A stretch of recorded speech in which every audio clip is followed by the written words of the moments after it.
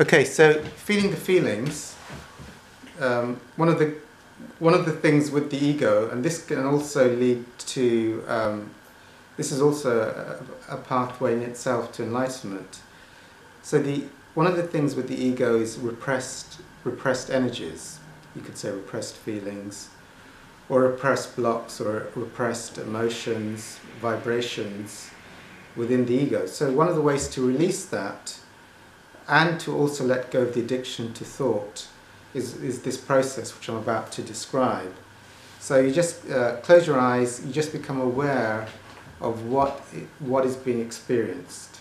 For example, you might close your eyes and be aware that there might be fear in the stomach, or there might be heart palpitations, or there might be stiffness in the knee, or whatever it is. You just become aware of whatever you're conscious of, and just allow yourself to be with that feeling and allow it to be there fully in consciousness. And while you're doing that, if thoughts arise in mind, just detach from those thoughts. So don't attach to the thoughts, and just allow yourself. So for example, if I was aware of some tightness in my head, then I would just let that be there. And if I'm going into a thought, I detach and just be with the feeling, detach from any thoughts and be with the feeling, or be with the energy. You don't have to label it. You don't have to call it fear or tightness or an emotion. You just let it be there. And as you let these feelings or vibrations or these emotions be there, they'll start to dissolve.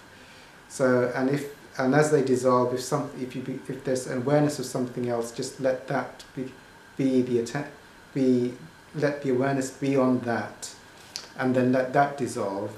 And as you keep detaching from the thoughts, you will dissolve out all of the energies which are the repressed energies that are still held within the ego.